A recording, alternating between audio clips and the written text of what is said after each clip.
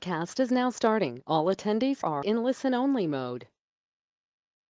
Good afternoon. This is Patricia Stokie from the Development Service Administration. And this afternoon, we welcome you to the August 19th Rate Advisory Group.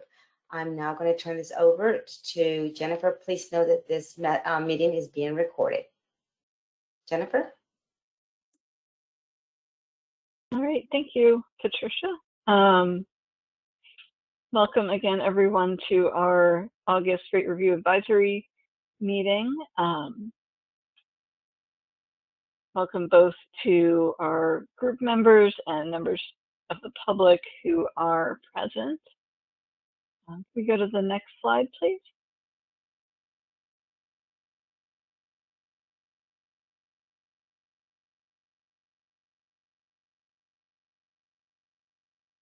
Okay, so our agenda for today will include a summary of requests and updates since our last meeting on July 29th, sharing of additional preliminary findings from the recent data collection for our FY24 rate focus areas, and state team recommendations for the FY24 focus areas.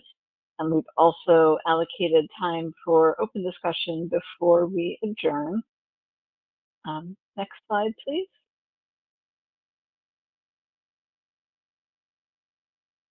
As we near the end of this rate review cycle, I would like to thank you all for being a vital part of Secretary Schrader and Deputy Secretary Simon's commitments to the development of adequate and sustainable rates. This effort promotes the vision and mission of the DDA community, and your participation and contribution sets the precedent for an open, informed, and transparent process for reviewing rates. Next slide, please.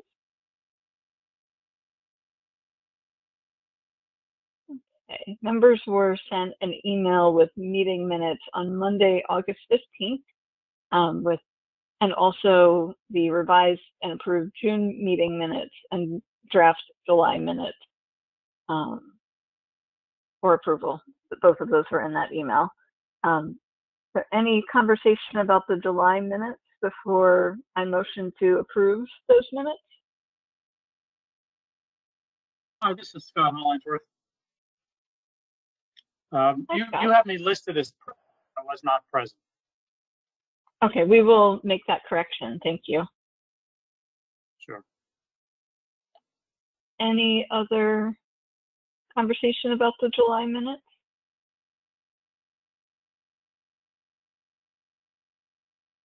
Okay, as chair, I will make a motion to approve the minutes. Would a member like to second? I second. Thank you. And all in favor of approving the minutes? Aye. Aye. Anyone opposed? Okay, thank you very much. Next slide, please.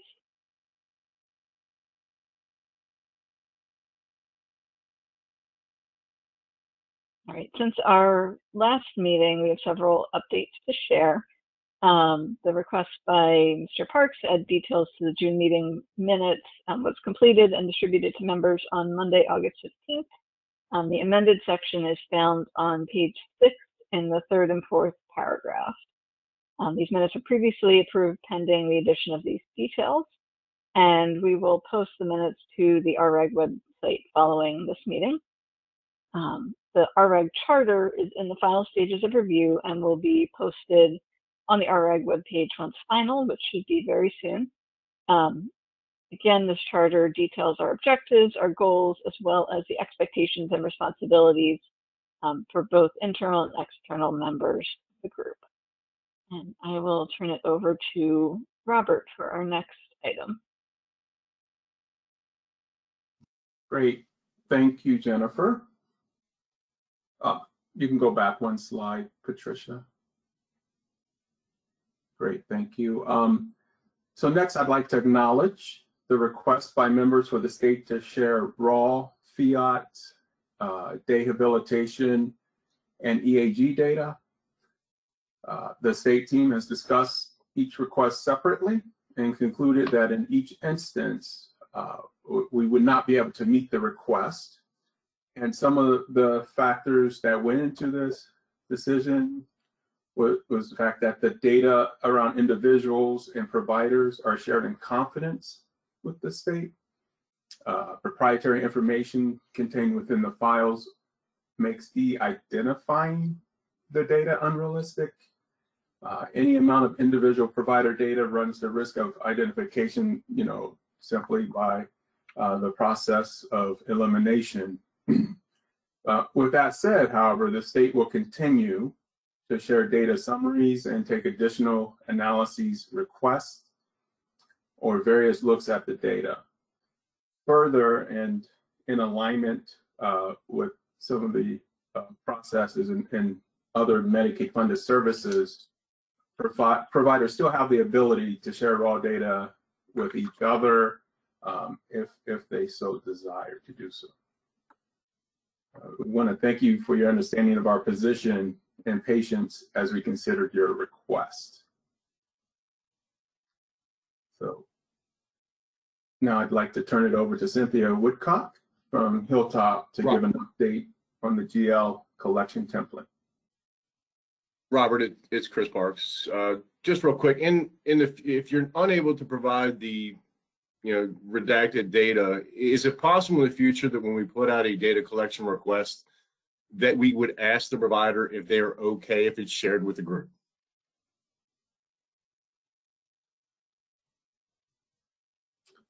I'm trying to think. So we can certainly look at that, but I think that would still create an administrative burden in trying to track that, Chris. But again, if, for example, there are a group of you who wanted to share your data amongst each other, certainly you can do so.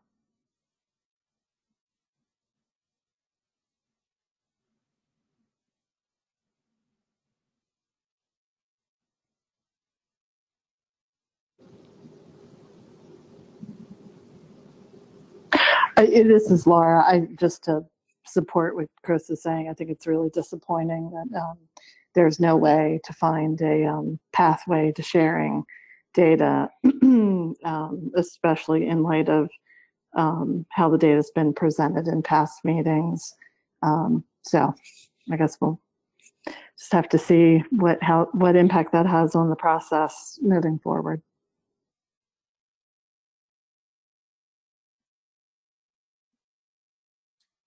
Cynthia? Hi, everybody. I'm Cynthia Woodcock. I'm the executive director at Hilltop. And I just wanted to give you a quick update on the general ledger template. We are making some final tweaks to it. Then we're hoping to, and just to review on the template, it's really something that it's going to help us collect very detailed data from all of you in a consistent way. And the idea is that the general ledger data will inform rebase years to help us have a more informed rate development process.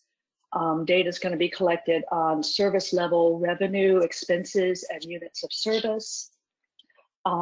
We're very prepared to provide technical assistance to providers through webinars, manuals, one-on-one conversations, whatever's needed to help assist with good data collection. Our timeline, as we talked about at the last meeting, was to pull together a group of providers to pilot test the general ledger template with us this fall, with the idea of being able to present to the RRAG in January a final template that has been tested. And then the idea, so in January. And then also, you had asked at the last meeting if you would have an opportunity to review the template before we pilot test it. And we do want to share that with you. As I said, we're making some final tweaks to it. And we are going to be sending it out to the RRAG in the next week or so that you can review it. We're going to ask that you send us your comments in writing. We thought we'd give you 30 days, so you've got plenty of time to look it over. And we would be glad to have your feedback. And then we'll incorporate your comments before we start pilot testing. As far as the pilot testing goes, the the goals of that are going to really be able to get a sense of the clarity of the instructions that we provided, and the extent to which the template is aligning with the cost and revenue and unit of services categories within providers' accounting systems. And also we want to test the use of the online platform that we plan to use for collecting the data. So we really want it to be a smooth rollout. And our plan was to try to roll it out on July 1st of next year, of 2023, for the first year of data collection. We are looking to pull together a diverse group of providers. We'd like to have some from the early adopters. We'd like to have small providers, large providers, providers that specialize in different services, so that we can really pilot test with a cross section. We're really hoping that all of you can help us in pulling together this group. And if there are specific providers that you know of who can help us, we'd like your input. And perhaps when you send us feedback on the template, you can give us feedback on that as well. But welcome any suggestions here if you want to take a minute.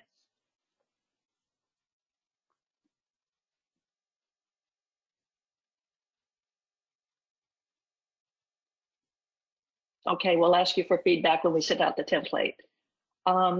Finally, one of the things that all of you were talking about at the last meeting was the frequency of reporting. We had talked about collecting general ledger data just in the years that we want to use for rebasing.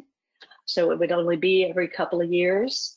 Right now we don't have a firm date on when we're planning to have that first rebase year.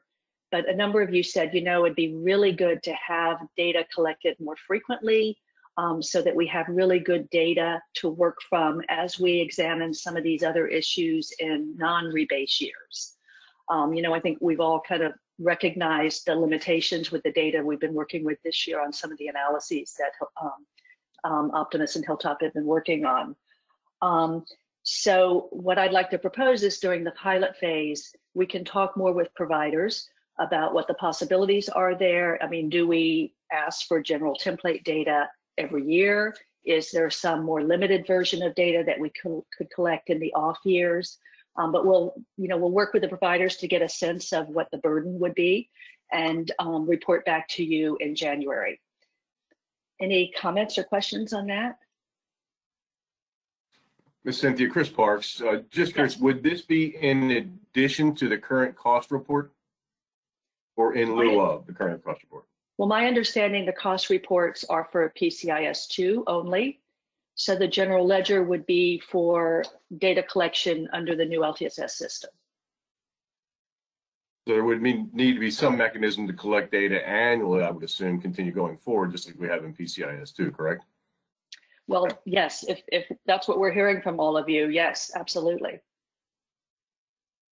Well, I think it provides a level of consistency in the provider, on the provider side too. I mean, you do have staff turnover occasionally, and if I'm doing a report once every 5 years, you're going to have, it's going to be more difficult to complete accurately with no prior history. If you do it every year, you've got a pattern, and you've got, hopefully the question's already answered by the time we get to the rebase year. Yeah, I agree with you for sure. So yes, it would be great if we could move to that more frequent collection. Thank you. Other comments?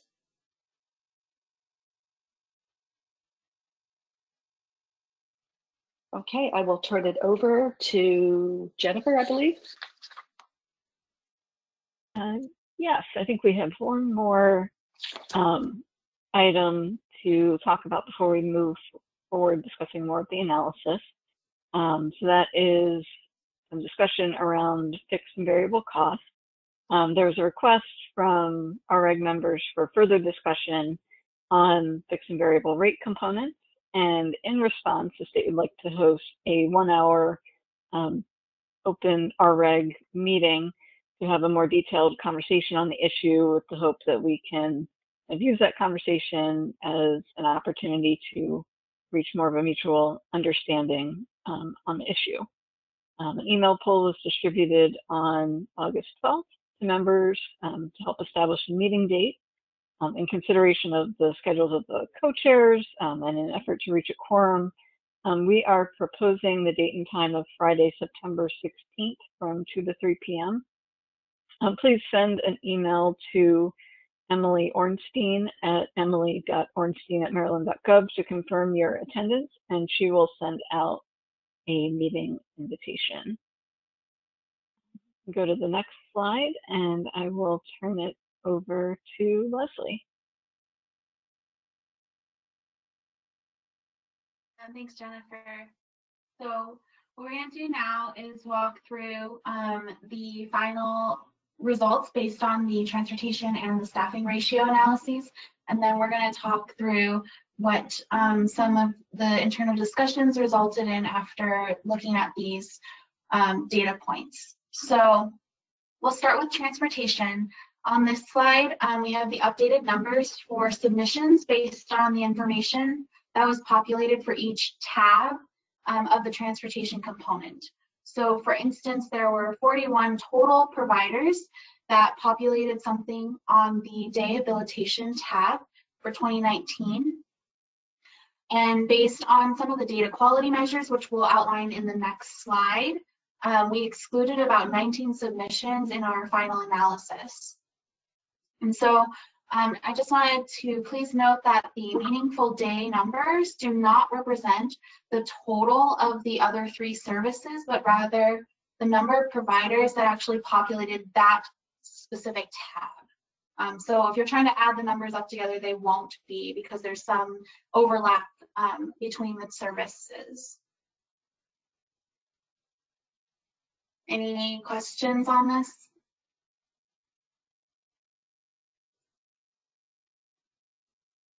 Great. If we go to the next slide, please. So on this slide, we're talking through the how we decided on which data points to exclude. We did the exclusion in phases. First, we started by removing any of the missing data points or zeros. So if on the tab a provider had submitted some information on that tab, but they were missing anything, or if they had zeros in there, then or if any of them were inappropriately populated, then we removed them. So an example of inappropriately populated section would be instead of sharing total wage, somebody had shared hourly wage. And then we finally used the interquartile range to figure out the spread of our data, and using the 1.5 times the interquartile range to determine what the outliers are, which is a standard statistical standard for cutting out outliers. And so just on this tab specifically, I wanted to show the numbers that we removed just based on the statistical criteria. So the last tab had 19 for day hab for 2019, for instance. 4 of those were actually considered outliers based on our statistical criteria.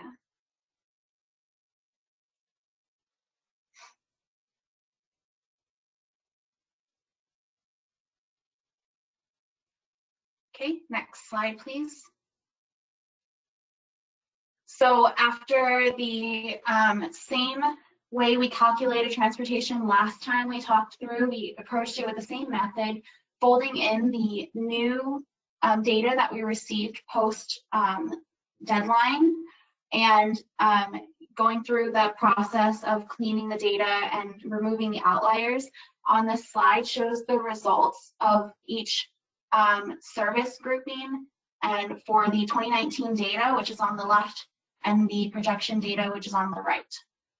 And so the transportation component we calculated for day habilitation, for instance, was 37% for the 2019 data and 47% for what was being projected by providers. We also did various looks at the averages. So for instance, we calculated the weighted average as requested. And we also looked at median and for each of the service groupings. And we found that the results were very similar or fairly close within a few percentage points, any way we sliced that data.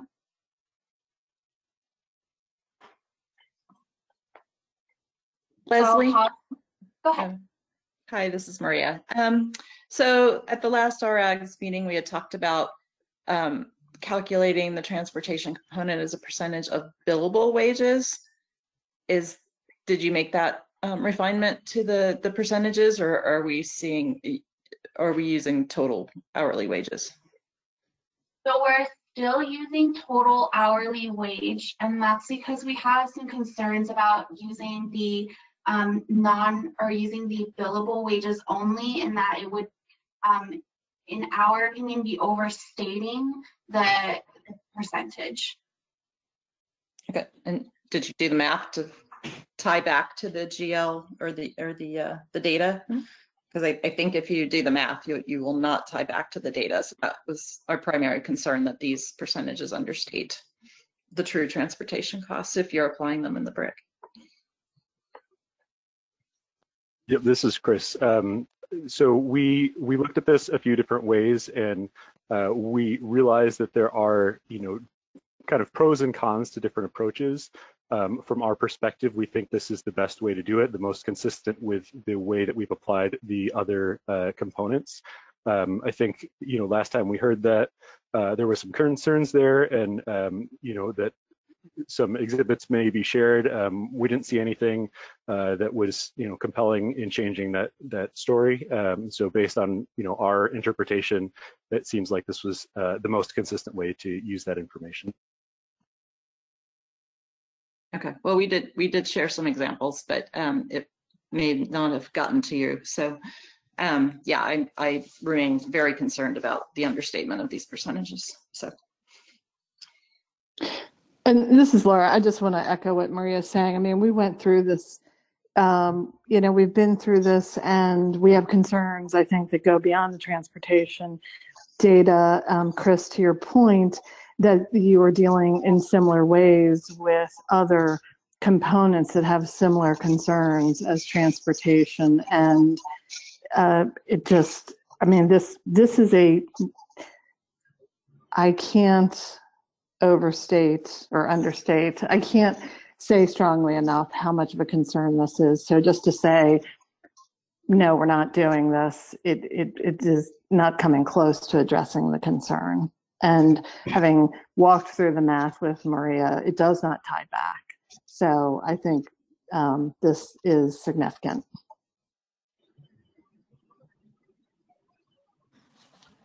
And I would,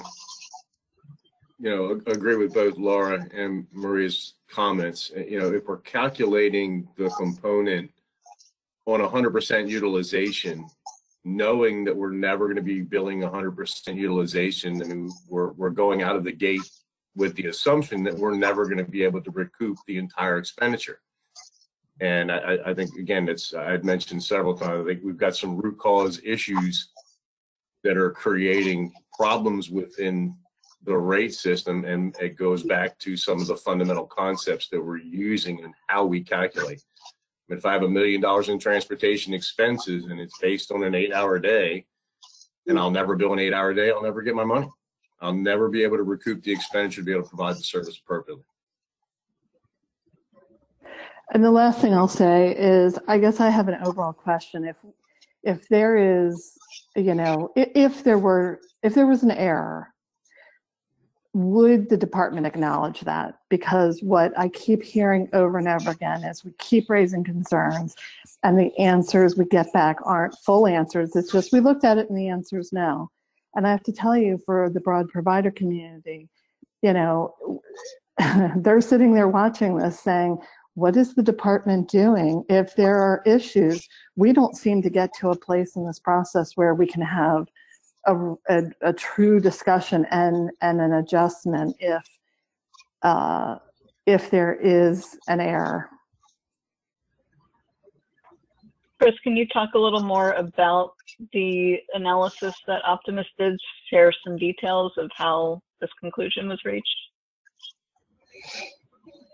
Sure. So I think, maybe it's more broad of a question. I think that to the state's benefit, what they're showing in some of these, what we'll get to here is that they've gone out and requested information based on feedback from the RAG.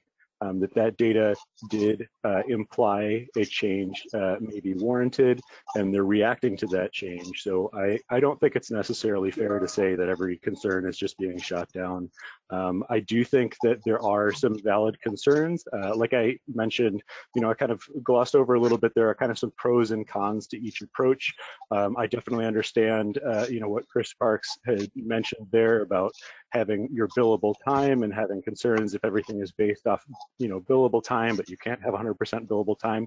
And I think that's a more fundamental discussion that's maybe outside of the scope of the transportation that we're really aiming to focus on. And so if that's, again, if that's a major concern, we're happy to have those discussions and find ways that we can make changes that, are appropriate. So if that's a major concern there, we could look at doing that for the next rate cycle. I know that there's been, for example, concerns about the fixed and variable costs. And so the state has opted to have another meeting specifically to have a more detailed discussion and have some time around that. But I just want to, make sure that we are seeing that the state is responding to these requests. They may not always, make adjustments, but they are making adjustments when they do see that it's appropriate, and are trying to facilitate some of those discussions to try to get a better understanding and understand where things are on the same page. So I think that, that is a reasonable point where, we can talk about how the model structurally is built and whether or not billable hours should be used as a denominator, or what adjustments may or may not be needed there. But I just would like to acknowledge that I believe that's probably a broader, more detailed discussion, and maybe not within the scope of the transportation that we're really focused on at the moment. But Chris, this issue isn't something that is just coming up in this meeting. What Chris said is what Maria has been saying. It is the feedback we have provided to the department. And every time there's a discussion in one of these meetings, the answer is, oh yeah, we can talk about that in another meeting. And we never get down to actually having the discussion. So this is not new, and it is significant. And so it is very frustrating when every time we raise it, we're told, oh, sure, we can have another discussion about it, and we don't seem to get there.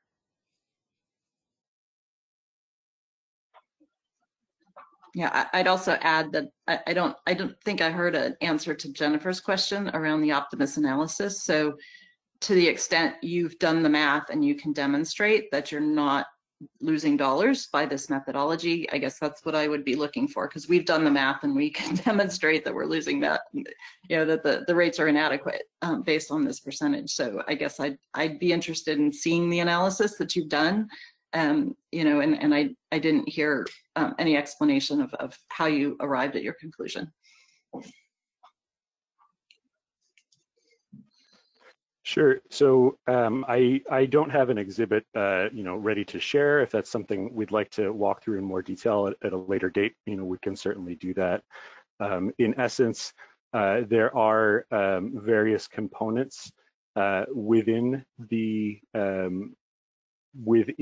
rate development that may be a subset of that billable wage that are being added on to the wage that's put in as a base. And so when we're looking at adding an additional component here, we think that by going from the total wage to the base, or to the billable wage as a denominator, we're essentially double counting some of those adjustments.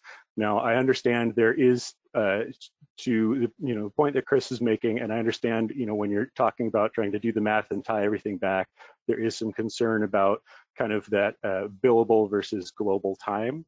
I think that the way that the model is developed, it doesn't necessarily have a 100% clean match. So I think that we've looked at this a couple different ways, and we feel that there may be some double counting if you're using just the billable as a base because of the other components that are also built in there. However, if we limit to just the total hours, there may be some factor that we are, potentially missing there that I think is worth investigating a little bit further.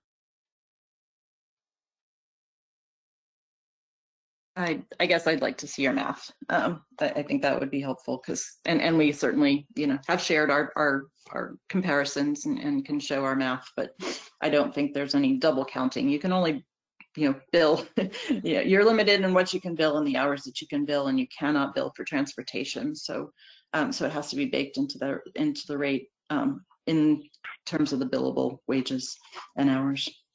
So. Yeah, I think it would be helpful to see a demonstrated illustration of why you think there's double counting, because I, as an actuary, don't see it. And in fact, I feel like you're underfunding these components.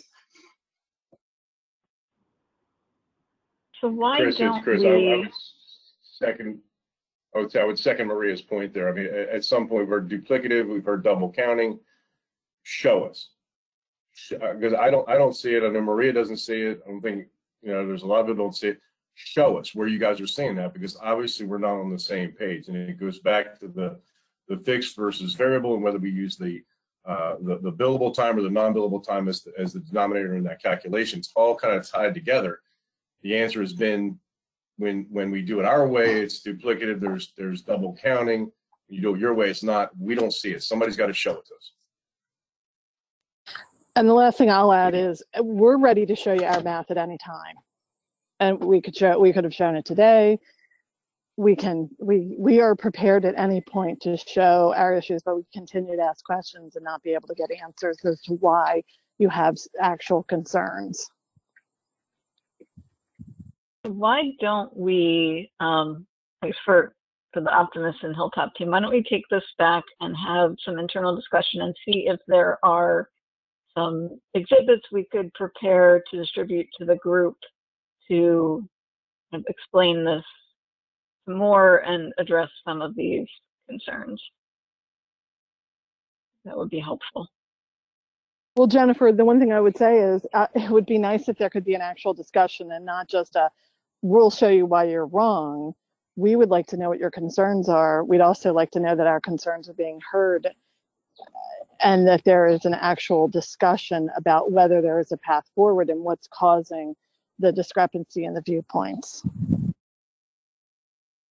So we are scheduling an extra meeting to talk about fixed and variable costs. I have a feeling that's probably going to take that entire hour. Not by any means shutting down discussion on this, but we may have to make it one of our issues that we dive into more in our next cycle.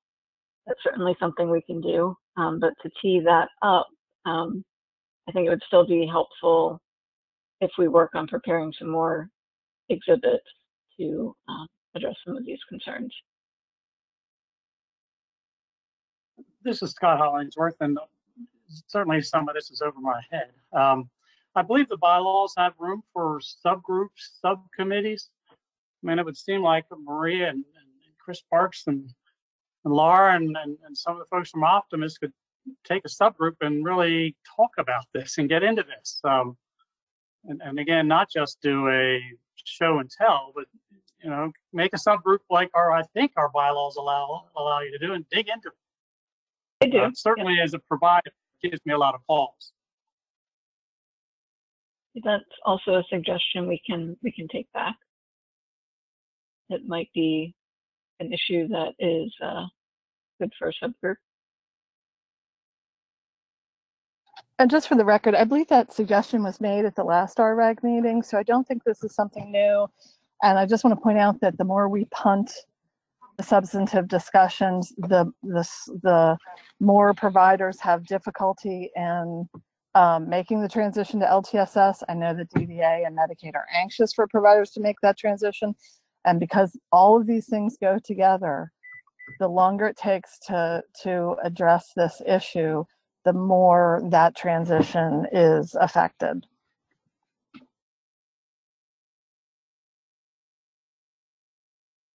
So, I mean, I think Laura, oh, go ahead.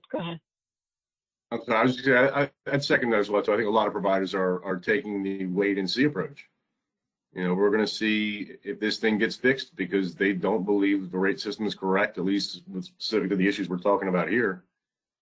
And you're going to have to shove them into LTSS. You're going to have to mandate that they go in because they're not going to go in voluntarily until they absolutely have to.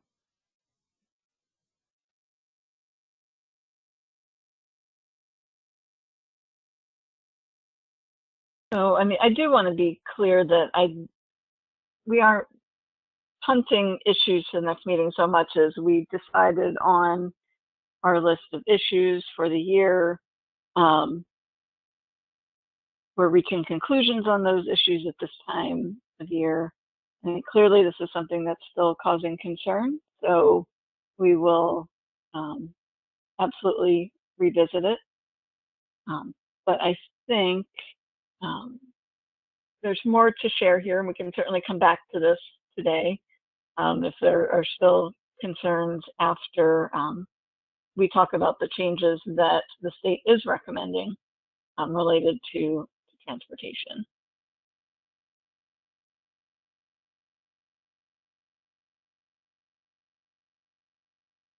Thanks. If we go to the next slide. So just again, based on the data and the conversations we had some key takeaways about transportation. We do believe that we have a robust sample of information that we can use to start making adjustments. As we saw in the results from the data, we acknowledge the transportation data is higher in what's showing in 2019 and what providers are projecting than what's currently built into the rate model. And so again, we looked at the median and the mean, excluding outliers. And as we mentioned in the prior slide, we got to the similar results. And so we feel that what the data is showing is fairly consistent with what the narrative has been. And then of course, we know providers are projecting an increase to the component itself with increased costs and gas and other concerns about inflation.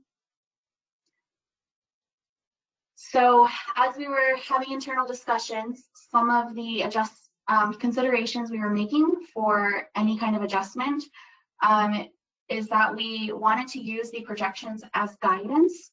And we know that projections were not actual data, but it does give us insight into what providers believe to be the reality of service costs moving forward. We're also able to understand the direction and magnitude of the expected increases and the rationale of providers that share their perspective on the perceived growth. So having the projected data, although not actual data, was very helpful in giving us direction on where things are expected to go. We of course considered the increased costs that have occurred since 2019. And then we wanted to review these services on a service-specific basis, meaning not all services are going to be equally impacted. And we're not just blanketing one adjustment across everything.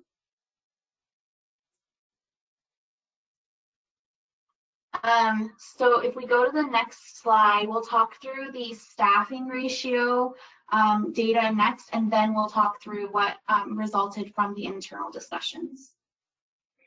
Leslie, before you move to staffing ratios, I had one question around the mean. Are you using, I know we asked last time, you were showing straight averages and we talked about weighted averages. Are you using a weighted average or straight average when you do your calculation for the transportation percentage? Sure. So that's what I had mentioned was we had looked at it various ways because of that request from last time. We're showing straight averages still just because that's the way that it was calculated in the BRIC model, but we had looked at the weighted average amongst providers, and we also looked at the median when we looked at the spread of data, and we got to very similar or comparable percentages. It's within 1 or 2% for any of the ways we sliced it. So I'm sorry, the median is different than the mean. So you're saying the mean is a straight mean, and the weighted average mean is similar within 2%? Okay. Yes, and I understand the median is different. We're just saying that we looked at it a lot of different ways, and we got to similar results in any of the ways that we looked at it, including the weighted average as you had requested. Okay, thank you.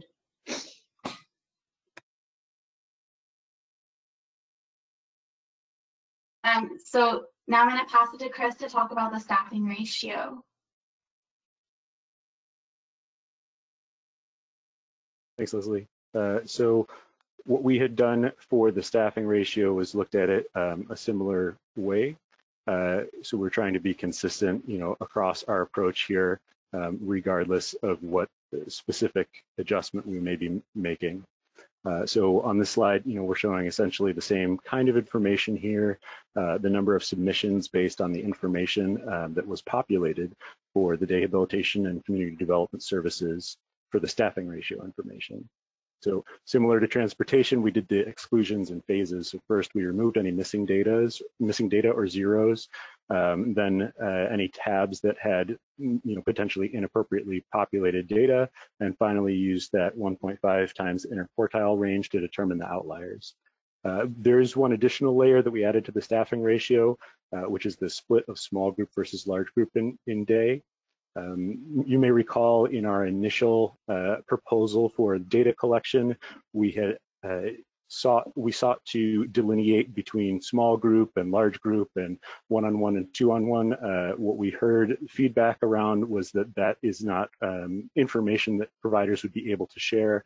And so we understand that this is not necessarily a complete correlation between what data was provided and whether or not they match those exact group sizes. But just to provide some additional context, we did see clusters appear in the data that it was very common to have a staffing ratio of about 3, and another kind of cluster appeared that it was very common to have a staffing ratio of about 6. And so we made those groupings for this review based on the service definitions, within whatever limitations are available on the service definitions. So the table here shows the number of tabs for each service that were excluded based on that criteria.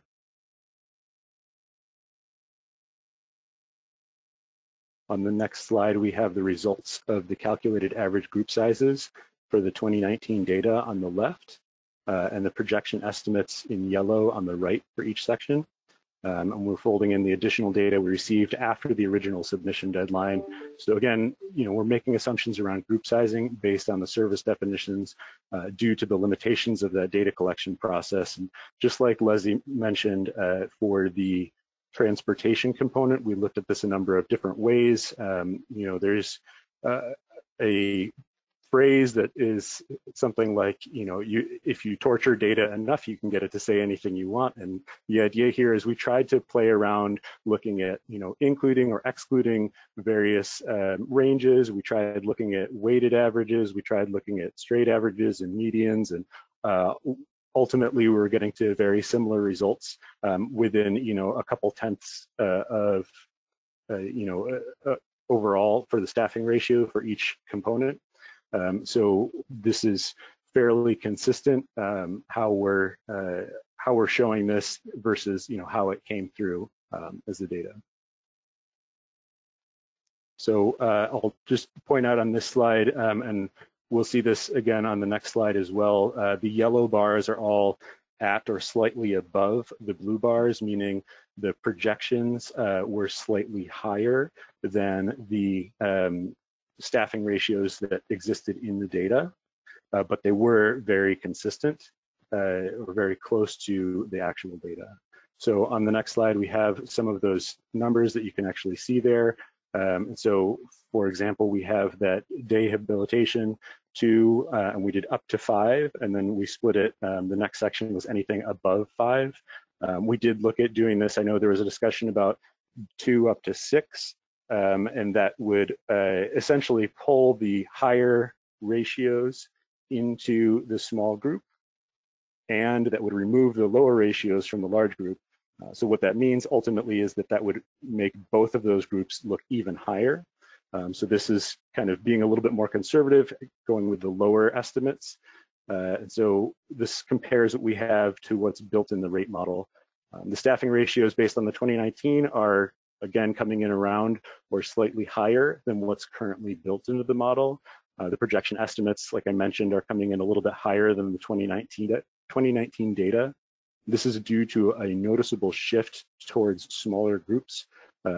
Smaller group providers are projecting will occur in this upcoming fiscal year, where a provider's average staffing ratio is shifting to less than 5. So we're seeing more providers in the projection move to a small group kind of setting. But within small group and large group, at least the way that we've categorized them here, those averages are increasing. So we're not proposing making any adjustments here. This is, relatively consistent with what's in the model, but there are also some, additional kind of concerns around how this is, applicable to exactly what we're looking for. So on the next slide, we can kind of talk through some of the interpretation there. So just to get into some of the details, if we want to just pop over to the next slide there, we've talked through some of the observations. So we do have a pretty good sample size here, but like we mentioned, there's limitations of the data that we're able to collect around staffing ratios. And so, as we move forward and we're trying to collect, data where we can ask providers ahead of time what we're looking to collect, or, as providers are transitioning into these services, we may be able to get a little bit more detailed data by the categories that we're looking for. So again, we had that aggregated data. We saw those providers clustered around an average of 3 and an average of 6, which correlated pretty well to our expectations around small group and large group. And that's not to say that they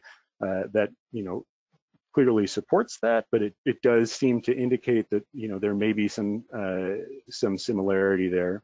And again, just like we did with the transportation data, we were looking at what the projections were showing to see, is this something that is likely to change going forward? And what we were seeing is that they were staying relatively static, if anything, kind of going up.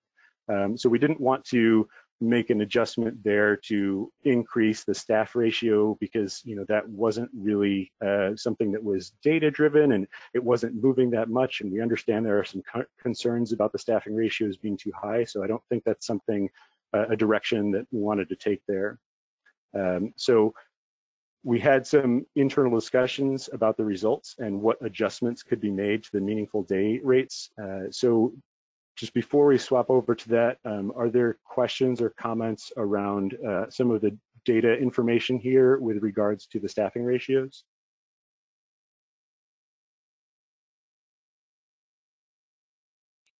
Chris, this is Maria. I guess a question on the CDS. Did you cap the CDS data, or remove outliers, that were, well, clearly just wrong, especially on the upper bound? Because I think we commented last time how it was surprising that staffing ratio for CDS was so high, it doesn't look like it moved.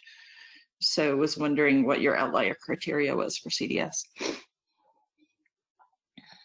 Sure. Yeah, we used the same criteria that we were discussing. We did the 1.5 times the interquartile range, above and below the 75th and 25th percentile. So we did see that there were some, outliers more on maybe the CDS side that I think there's potential for, how this information is collected. Again, we're kind of limited by the data that we have. So there could be some, movement around, one DSP taking care of different folks at different times, things like that. So we didn't want to make, too many assumptions about this telling us exactly what we think it's going to tell us. But we did, for your question in particular, we did use the same methodology. We used that 1.5 times the IQR, and I believe we excluded some higher staff ratios because of that. Okay, but you said you looked at it lots of different ways. So if you didn't do the interquartile range, because I guess in my mind, you might be throwing out some perfectly valid data points based on that criteria, but then there's some clearly, at the upper bound, some things that are just outside of the definition of what's a small group in CDS. So that the maximum shouldn't be higher than 4. So that's where I'm a little confused as to how you got to the averages, knowing the definitions of what is a small group in CDS.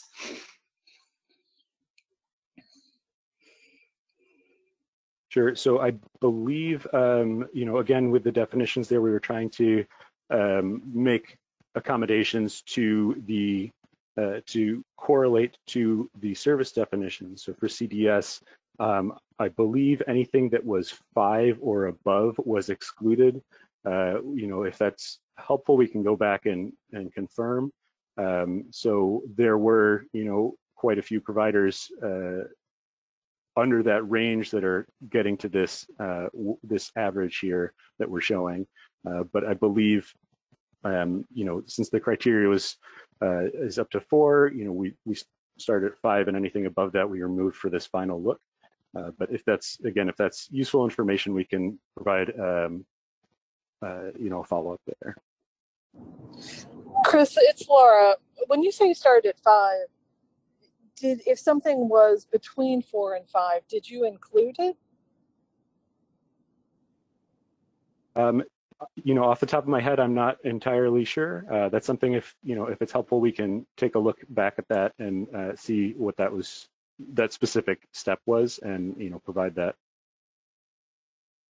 Because again, we raised this last month, this exact same issue.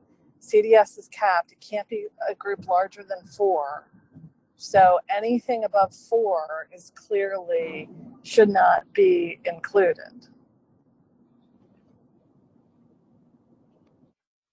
Right. So it's odd Chris, to me that you cannot. So I think you've got to draw the line again, like you did on the day have. It's through 4 inclusive, and then anything above 4 is going to have to be excluded. It's outside the regulations.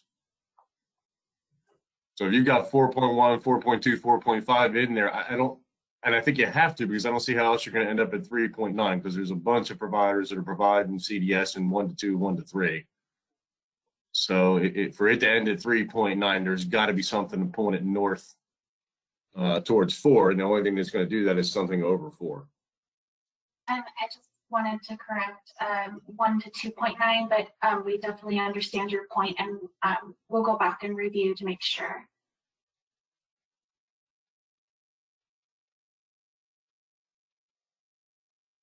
Leslie, what did you mean by 1 to 2.9? For the 2019 data that's showing, or were you talking about the projection average? Can you pop back? I think it's back one screen.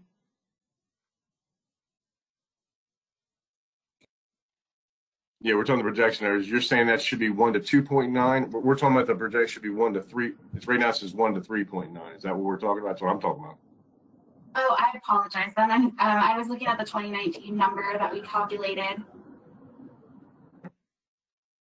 So I mean, our main point is the projection average at 1 to 3.9, knowing that the regulation ends at 4 inclusive, but above 4. I don't, seeing the providers, I know providers are doing 1 to 2, 1 to 3. I don't see how it gets pulled to 1 to 3.9 unless you've got data pulling it that you're including that's above 4. That or everybody's at 3.9. So we can 22 providers. So we can go back and provide additional detail around that. We did use the same criteria for looking at both the data and the projection. So to the extent that we are seeing that, we can take a look if we're, including things over 4 and see what the difference is. Again, we looked at this a variety of different ways, and I don't have all the different options off the, at my fingertips, but we were getting to similar results. So, it's potential that 3.9 does include something that's like, 4.5 in there. However, when we looked at it in various ways, excluding those, I think, maybe it was something more along the lines of 3.5 or 3.2, something like that in the projection. But at any rate, I think every way that we looked at it was above the data and above the model assumption. But it sounds like that is a concern for several of you. So I think it might be helpful if we are able to, take a second look at what we did and provide in writing the specific cutoffs, and if it was, anything above 4, what that might look like. I think that's Chris, helpful, I think Chris, this is, but can I just, I'm sorry, Chris, can I just say, this is just another example of something. We talked so specifically about this, and yet here we are, another month gone by, and we are having the exact same discussion, the same question, the same response. And, this process is not going to work if we don't act on the discussion that happens in a month and move forward. It's just this exact issue of what was the cutoff for CDS is exactly what we discussed last month. So I don't know what it will take to make this shift, but this is incredibly frustrating. and I was just going to say, I think this is where we're asking for the transparency and asking for the ability to be able to see the data, because there's things that we're going to look at that we're going to go like, nope, that doesn't belong there. And we can move forward quickly rather than you go back, review, come back, go back, review, come back. At some point, I think it would be very beneficial for us to see, actual data and for, full disclosure, full transparency for things to be on the table. And if it needs to be done in a subgroup, if it needs to be done with provider permission so we can share data and see the data, I would venture to say that most of the providers would want us to look at that data and give our input on it. It's why we're on the group.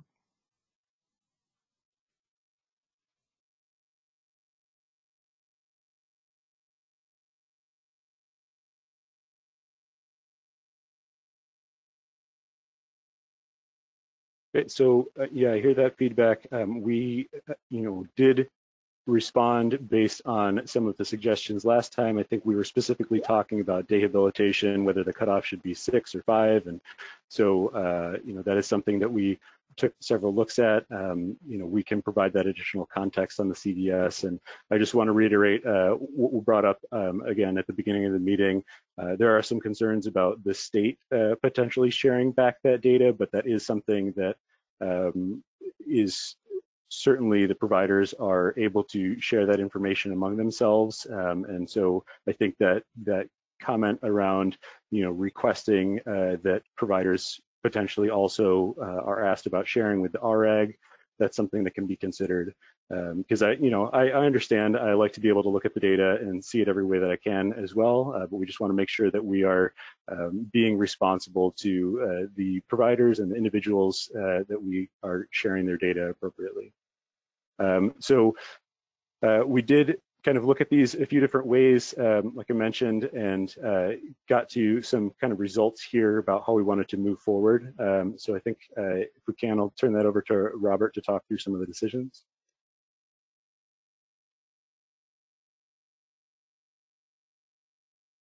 Yes, thank you, Chris. Could you just go back up to the one more? So our current rate, just I want to make sure we're all on the same page, is not based on the 2019 template data average nor the projection average, but on the 1 to 1.5. I just wanted to make sure we're all on the same page regarding that. Thank you. If you wanted to go ahead, Chris, I'm sorry, Tricia, and jump to slide 14. All right. So, we've had several internal discussions, and based on those discussions, we are proposing to maintain the current staffing level assumptions that are, driving the current rates. The data for staffing ratios is not compelling enough at this time to make any adjustments, and so we'll continue to monitor emergent experiences. We received some feedback here today regarding CDS that we'll discuss at our next internal meeting. However, based on the 2019 data and projected estimates, we do feel that the transportation data was compelling enough to warrant an adjustment to the transportation component. And so after discussing options internally and taking into consideration everything that has been shared and discussed, we're proposing to use the 2019 data kind of as a starting point and making adjustments for any expected program changes, policy goals, and considerations for the observed growth being presented in the projections. And so are there any questions regarding that? Any points for discussion before before I turn it back over to Chris to get into what that would look like? Robert, it's Chris Parks. Just a quick question. If you're going to use 2019 as a starting point, what was the process for review and led to the decision to use the 2019 versus the 2022 projected? No, I mean, again, we've come from 2014 to 2019, certainly an improvement, but we've got 2022. I know it's a projection, but I think they're probably pretty realistic projections considering the situation. What was the reason for choosing 2019 over the 2022 projected? Sure, I don't want to rain on Chris's parade, and he'll get into that. What we didn't want to do is over project, right? And then once the actual data start to come in, now we're adjusting the percentages downward. But he'll get into the methodology that we used to get us somewhere between 2019 and what was projected. Chris? Yeah, I think that's absolutely right. Essentially, when you're doing rate development, the idea is that you want to collect some data that represents the historical period, and that you understand that the future will not match exactly to the historical periods. You want to adjust for what you think is likely to occur. So just for context, if we're looking at that next slide, we do have for each of those three services, we have in that first column, we have the transportation averages that were calculated based on the 2019 data. So you can see for dehabilitation, for example, is at 37%. And so that's the 2019 historical period. In the second column, we have the program change adjustment factor that we're proposing. So you can see, and what was mentioned earlier, each service grouping is considered separately. There's not one blanket adjustment applied across the board, taking into account the projected growth, consideration of the intended service structure and increased costs. And this is really informed by those projections. So I don't want to have the idea here that we're just waving away projections. That was very informative. And as a result of that review, the 2019 data is being adjusted to a similar level as the projections, so that 37% has a 25% adjustment to it, which would result in a 46.3% transportation component for the dehabilitation rates. Just wanted to point out, again, this is the component of the BRIC, so 1% increase on the transportation component does not directly translate to 1% on the full rate. So in the next few slides, we'll show what those resulting rates would be if the proposed adjustments are approved and go through the budget. Again, we'll be talking through those fully funded rates. It might be adjusted based on the funding percentage, similar to what happened this cycle due to budget constraints. But we feel that this adjustment was warranted based on the data, and we want to try to get these right. So if we go to the next slide, we'll kind of show what that proposed impact would be for both the standard and the geographic differential dehabilitation rates. So the proposed adjustment is to increase the transportation component for dehabilitation from 28.7%, which was what was built into the rates. You may recall on the previous slide that we had a 37% data, and then with that projection, that got bumped up to 46.3%. So this Once that gets, flows through completely, again, that 46.3% is almost, or is about an 18% increase on the transportation component alone. But when we put that through to the entire rate, that is closer to, just about an 8% increase to the rates for rehabilitation. The adjusted rates shown in this table, again, are fully funded rates, and I want you to keep in mind that these rates are subject to the funding percentages dependent upon the budget process, and nothing has been finalized around that yet. So we have, the next slide looks at the CDS rates. The proposed adjustment is to increase the transportation from 34% approximately to 43%, which is a little over a 4% increase overall to the rates for CDS. The adjusted rates shown in this table are fully funded rates, and keep in mind again, rates are subject to that funding percentage. So just pause there for a second, see if there's any questions on rehabilitation or CDS.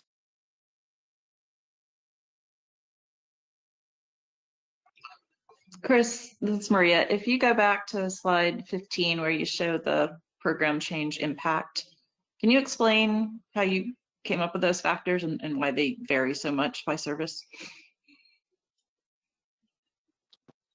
Sure. So those are based on state assumptions that are informed by the projections. So I believe the intent there is to approximate what those projections are expected to look like, and use that to account for the change from the historical period to the projected period. So those numbers aren't necessarily calculated from a specific set of numbers. However, they are the best estimates from the state on what they think is likely to incur. And again, those are informed by the projections. And so they vary based on information that was received from providers. So we saw, for example, rehabilitation, the projections looked significantly higher than what was already established in the data. Versus CDS, I believe those projections were much narrower relative to the data that was shown in the experience. I see. Okay, so so you're really just using the data and making some modifications based on some set of assumptions, I suppose. Scott, I match that, I thought, with the rate analysis, the transportation component, and it says policy decision 150%, but that's not where you meant. I guess rehabilitation has 125% of policy decision. CDS has 150. But so I was matching that. But am I incorrect in looking at that in the BRIC methodology? So anything that was in the BRIC prior to this would have been assumptions that had already been made around how the transportation may be higher than what the data shown previously had indicated.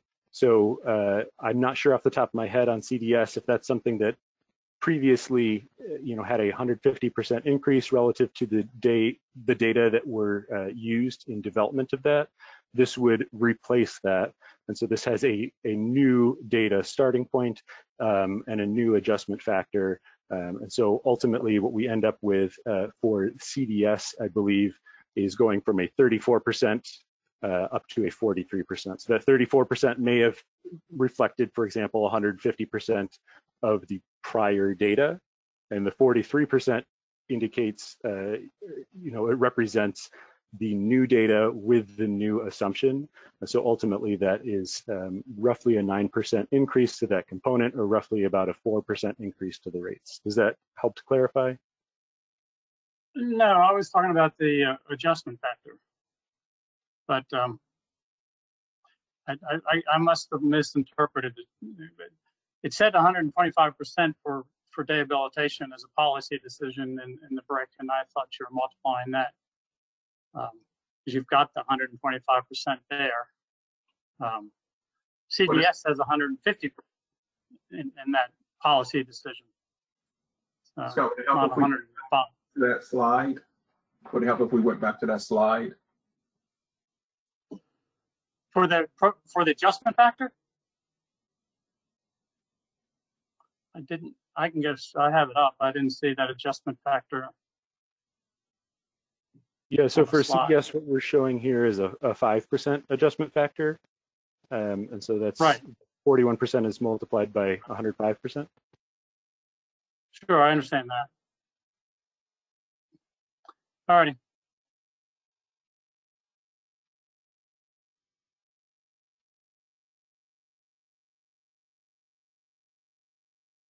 Okay, so if we move along to, I believe it's slide 18, we'll get to the employment services rates for just showing the standard rates on this one for illustrative purposes. The proposed adjustment is to increase the transportation component from 41% across all these employment services from 18% to started out anywhere between 18% to 22%, depending on the service.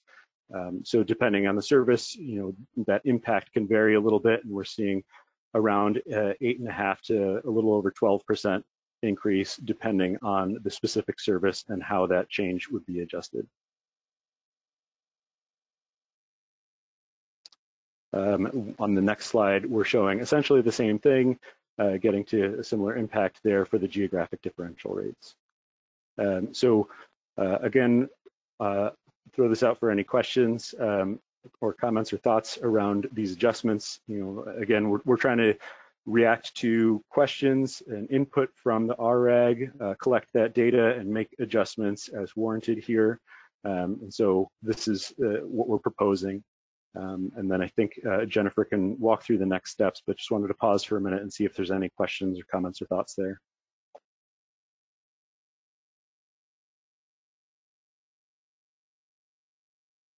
I think this will get back into I know we're going to have a follow-up on the fixed and variable conversation, but we did think about proposing some options, especially on the day for the small group, large group, where you vary this percentage to recognize that, for example, transportation, you're transporting participants, and the more people in your group, the more your transportation costs should go up. So I know that there's a follow-up discussion on the fixed and variable percentage. And then of course, I still, just want to reiterate, I don't think these percentages are correct. So I hope that we'll be able to make the correction on using a different denominator to adjust these percentages.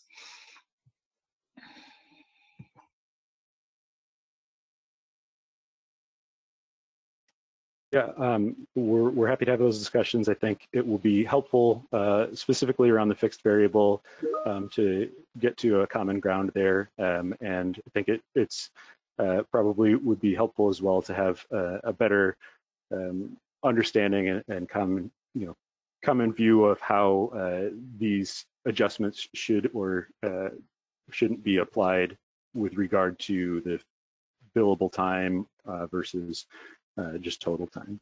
So I think those are some great points. It sounds like we'll have some opportunities to get into the details there.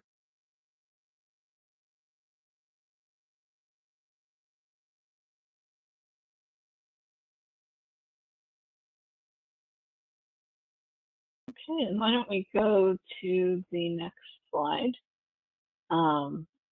Thank you to the Optimus team. As previously mentioned, the overall fiscal impact of the recommended adjustments will be subject to limitations of the state budget. The governor's recommended budget will be released in January 2023, specifically because we'll have a newly elected governor later this year. The budget must be submitted no later than 10 days following the convening of the General Assembly. The legislative session this year begins January 11th, 2023. Before we talk about additional next steps, I'd like to use some of our remaining time to reflections from members, issues that you're still concerned about, overall feedback. Really want this to be part of a conversation, kind of how you would like to see this group evolve.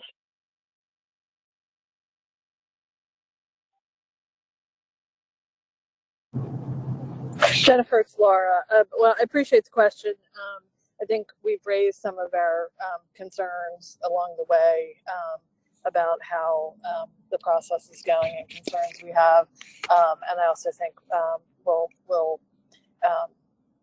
take some time to, at least from the MAC's perspective, and think about it and give you some feedback in writing.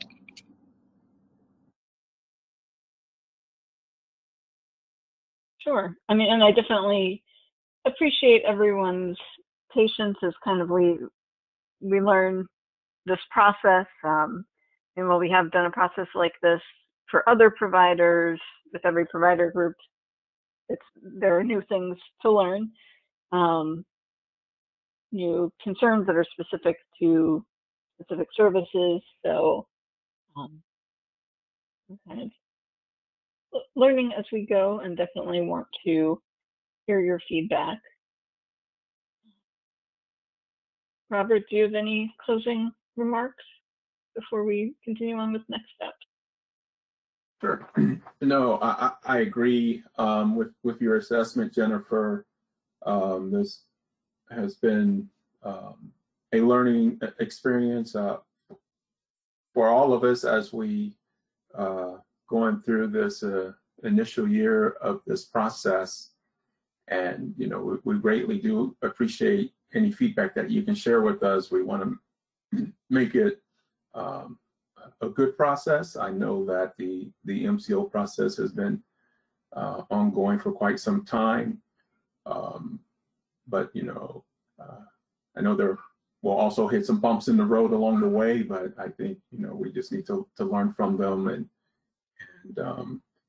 really get to a point where, you know, we're obviously not going to agree on everything, but I do think we should, you know, work towards a goal of at least getting to agree to disagree and understand the why for the different positions. And I think we'll get there eventually. So thank you all. And this is, turn it back over to you, Jennifer, to close this out. But it seems like this process for this first year has flown by, and know that we have one additional meeting to discuss, you know, the fixed and variable issue, but I'm really looking forward to the next process and implementing some of the improvements to that process that based on your feedback and based on some of our internal discussions. Thanks. Hi, this is Scott Hollingsworth, and it's always hard for me to. I'm not a quick thinker.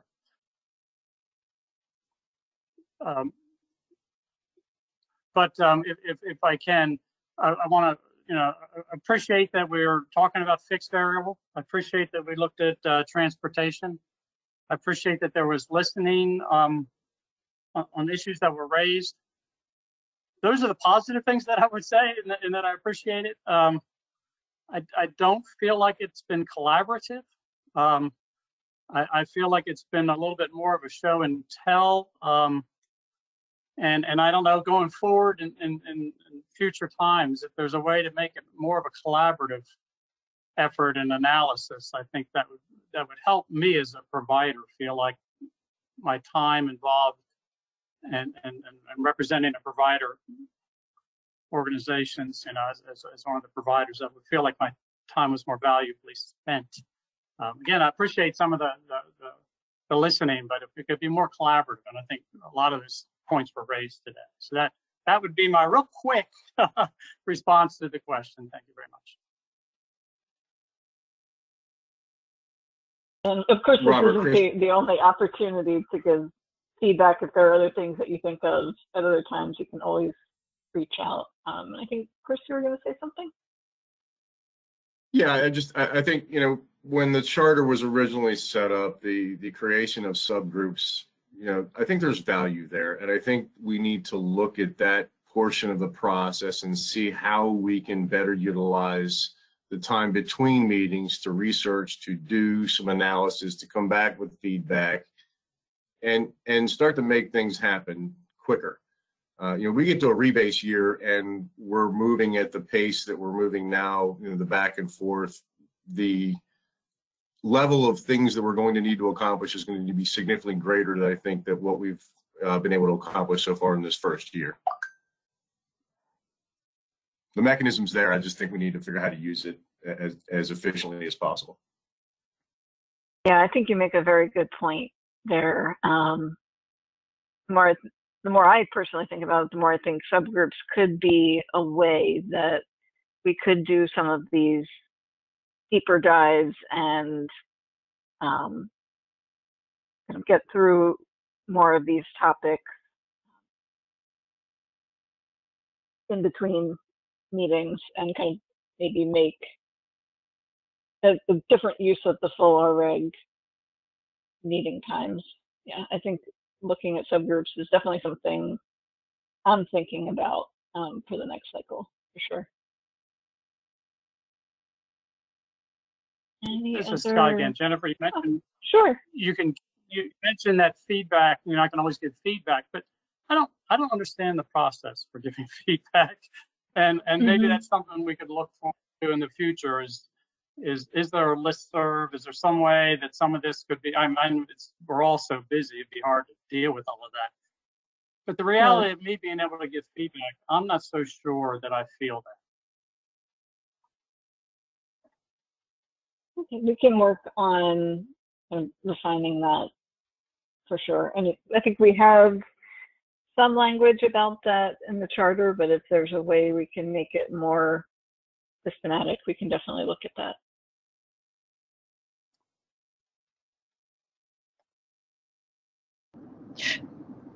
Any other thoughts or comments?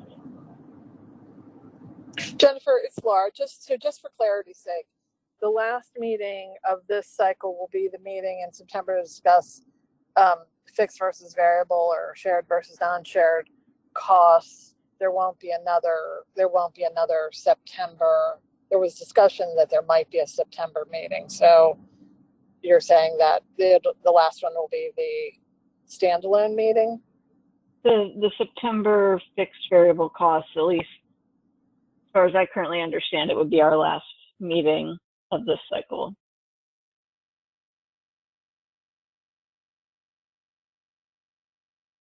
I guess I would have a question. Well, maybe that meeting can address, those significant concerns. I didn't know if there would need to be another one after that, but maybe that one will be enough to do that. If that's our last meeting and we've only got it for an hour, I think we may need to consider how much content we would need to cover in that hour. If we're doing fixed variable, we're talking potentially about the billable versus non-billable, and then just how do we move forward. That's a lot to jam into an hour. Yeah, I mean, my thought is that we should take that hour primarily with fixed and variable, because I think there's probably enough there to use that hour. As far as billable and non-billable, we can take that back. I think at the very least, we can provide you some more exhibits, but we'll follow up with our plan going forward with that as well.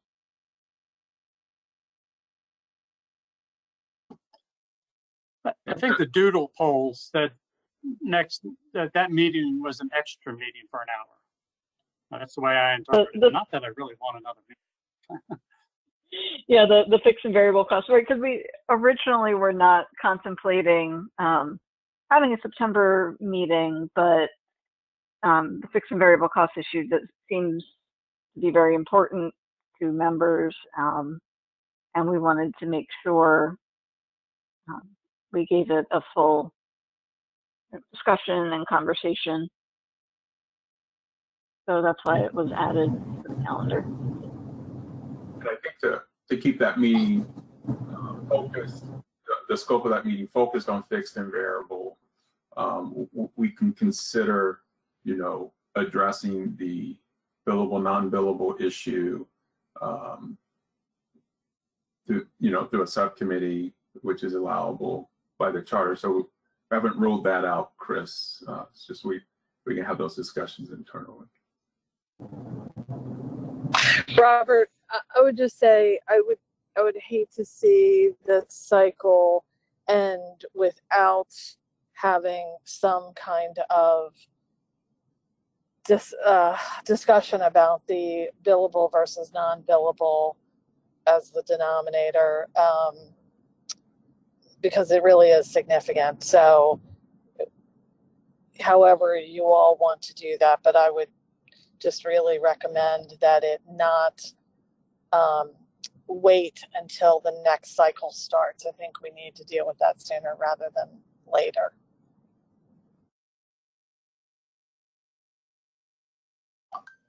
Well, and maybe as a follow-up to the issue about subgroups, if we're outside the cycle or between cycles, can subgroups still do some work during that time period? We've got so much going on, so much to do, so much to accomplish, and we're going to take a 4-month break. And I'm certainly willing to continue to do work. So I don't think there's anything that says subgroups can't work in between. So that's something we can keep in mind too as we plan our work for the next few months.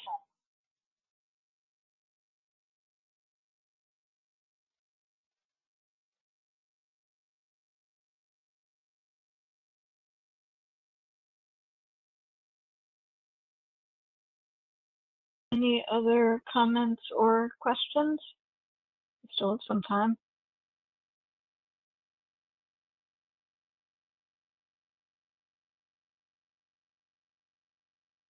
Okay. Sorry, Jennifer. During the conversation, Laura and Maria, you all said you had presented to the state examples of the billable hours versus total hours math.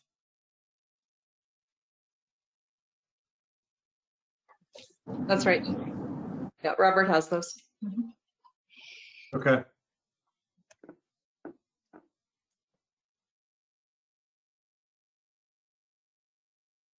All right. Any other questions or comments? Is there a and maybe in other minutes, priorities for remaining provider priorities for FY24? Are there any other anything else that is a priority to consider?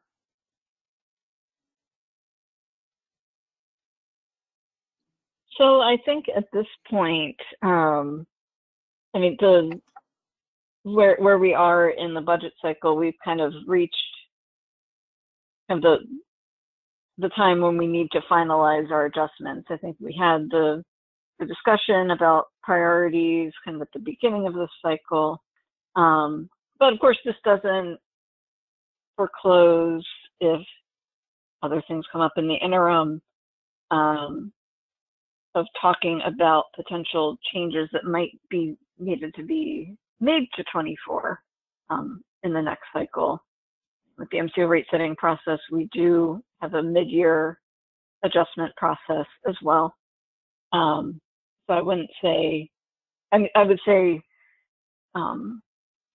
for the governor's budget request that's going in January, we're at the point where we can't take on more priorities, but there could be other opportunities if we need to talk about, we need to prioritize other changes to FY24, that we could do that. We could talk about that at the beginning of the next cycle. Jennifer, one last question for you. We had talked about the data collection tool coming out. I think you said maybe in the next week or so, and then 30 days of potential feedback. When would we have a follow-up conversation on that if we're not including that in the 16th?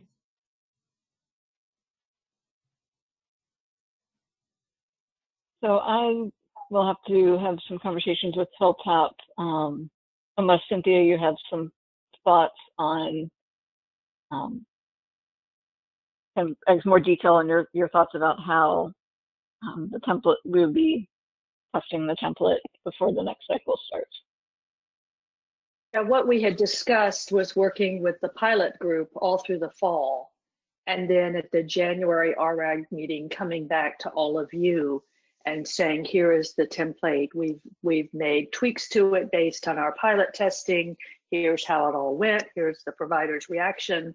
And then hopefully from there, we can take it and move into the process between January of June of preparing the providers with technical assistance to start completing the template starting July 1st of 23.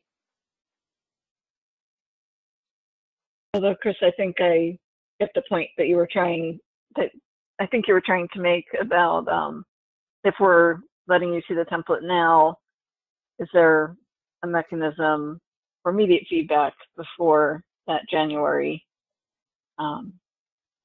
potential meeting? So we can take that back as well. Exactly. I think there may be value. I mean, if you're going to give us the template to eyeball and kind of give you some feedback on it, there may be value in having a conversation if there's any concerns or ideas or concepts that may make it, more efficient for everybody, that we do that before maybe it's launched to the pilot group that's going to work on it between now and January. Right, we can take that back. I think at the very least, we could do a Google form, and then if the feedback from the Google form warrants it, we can talk about other potential steps.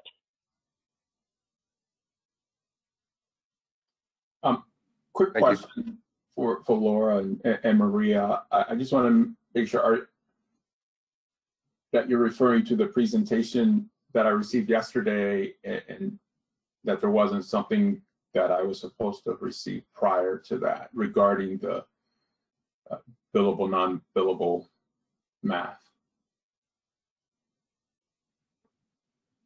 That's what I was referring to. Yes. Okay. All right. But I don't know if Laura had sent along anything else. No, that was it. Okay.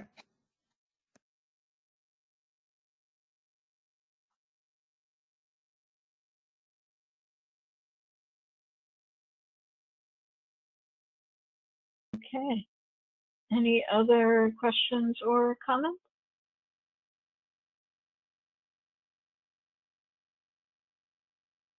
All right. So thank you, everyone, truly, for sharing all your feedback. It is incredibly helpful, and really do appreciate how committed you all are to this program and how engaged you have been in wanting to provide feedback throughout this process. Really want to recognize the work and contribution of all of you throughout the year, especially as we've been trying to stand up this new structure.